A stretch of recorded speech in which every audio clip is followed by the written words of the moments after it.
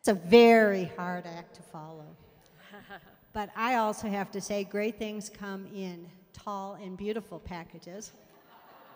Yes, yes, yes, yes, yes. And Zoe is a senior this year. Zoe Correal is a senior this year, and she is going to be graduating, so you have to help her make this year her absolutely most fabulous year. She's given so much already to CU and the Buffs, and I know she's going to have a great senior year. She's a psychology major, planning on going to graduate school, and you need to send her good vibes around December something or other. She wasn't sure of the date as she takes her GREs. Yes, I'm going to be sending you great vibes. She has a wonderful family from Richmond, California. She has 3 sisters. They're all about the same height as Zoe. So there's another basketball future, maybe another Buff on the way. Okay, remember, yeah, another one on the way. Another one plays volleyball, and another one is a little too young yet to be in organized sports. But she has what sounds like a wonderful family who comes visits her every Thanksgiving because of your tournament schedule here. Now, one of the best stories she told me, and she doesn't realize she told me this really, is that when she came here, that was the first time she saw snow.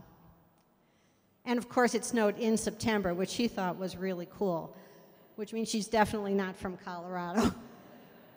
And you were out there for 20 minutes, and then you decided, nah, it's not that great after all. That was good after that, yeah. So let me see some other things about her. Okay, what she likes to do in her spare time right now, she honestly admitted, go shopping. What? I think I heard another player say, that's right. Probably all of them. And that she's not a great fan of all the healthy food in Boulder. So she is looking for some good soul food. So if anybody can connect her with some good soul food in this area, she would be greatly appreciative of it. I just enjoyed my whole evening with you. It was just such a pleasure to meet you. And I told her about when I played basketball, which was kind of hard to believe because I'm a foot shorter than she is, but that was 50 years ago. We didn't have to be so tall 50 years ago. And so I'm going to go ahead and ask you your question, okay? It's actually basketball related.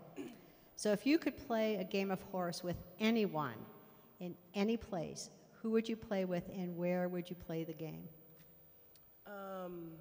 I thought hard about this one because, I mean, you get to play horse against anybody. And I think if I wanted to do it, I probably wanted to do it with like one of the best who ever did it. So that's like, you know, Kobe Bryant.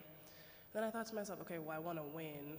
So I think, I think I'd play it like on the moon so the anti-gravity would give me a chance. I just want to say thank you all for coming. Thank you so much for eating with me. It was a pleasure, and got a little gift for you. But yeah, go Buffs. Great.